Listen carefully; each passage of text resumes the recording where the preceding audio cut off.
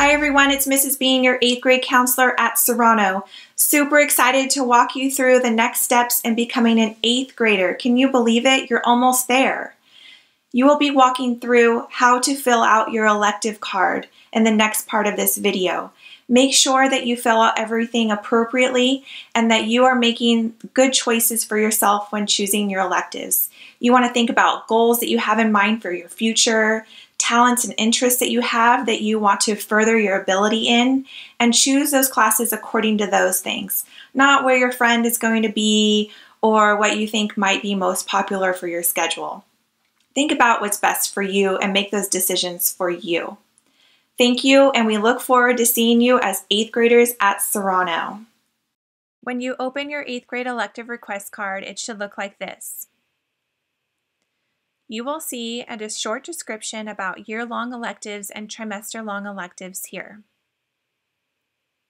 Remember that year-long electives is one elective that you will take over the course of the year, and trimester-long electives are 3 different electives that you will take throughout the 3 trimesters during the school year.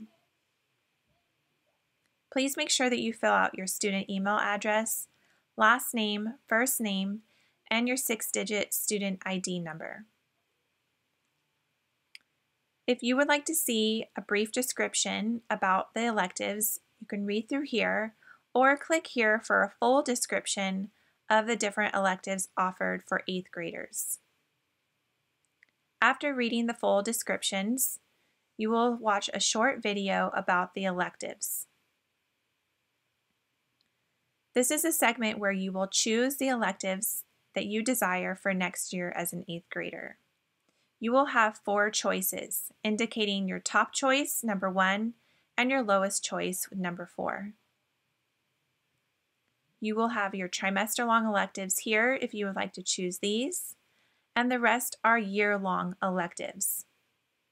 Please notice that some of them have certain requirements, and the ones with asterisks next to the electives means that there is an application that is required in order to be considered for that class. To find the elective applications, you will come to this segment here. Please make sure that you fill out the different applications for the different electives and submit the forms if you would like to be considered for one of those classes.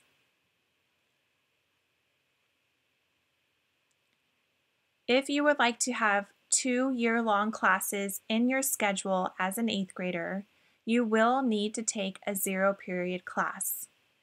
Please remember that this class starts at 7:15 every day, and you will need to find your own ride to school.